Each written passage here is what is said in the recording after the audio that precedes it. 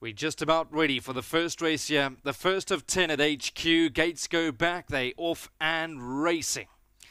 Worldly towards the inside was about a half a length slow into stride, but quickly musters speed and is now only a length off the leaders. 2020 Vision is one of the leaders. Alia Fact is right up there. Tambourine Man shows any amount of speed. Black Cherry to the outside. Miss Lemonade and Worldly, they move together 5 lengths off them. Deserto's behind that. Then comes Gift of Grace. United We Stand is easily 5 lengths off the leader. Song to the Moon and King Viserys beaten for speed about 10 lengths off the leader.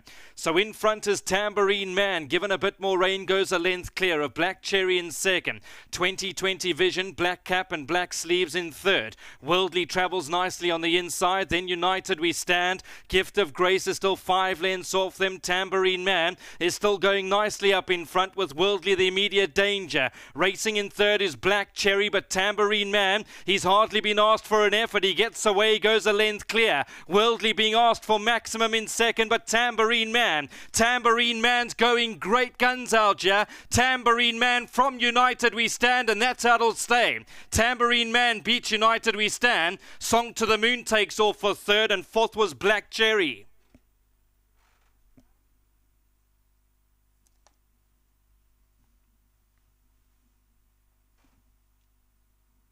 So Tambourine Man, he's back from a small break of 89 days. I think it's done him the world of good.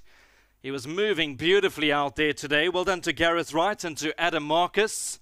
If you listened up to those perfectly placed interviews on the Cape Racing YouTube channel, you would have got a small ink of confidence. Adam liked his chances. He's doing very well back at home, and he's really lived up to his recent form in being so consistent. Second will go to United We Stand. That's number 5. Third, Good Run Song to the Moon, number 11. He's made up stacks of ground. And fourth, nice run from Black Cherry. Been off the track for well over 600 days. And he's completed those quartets in fourth. Unfortunately, Worldly found nothing under pressure inside that last 300 meters.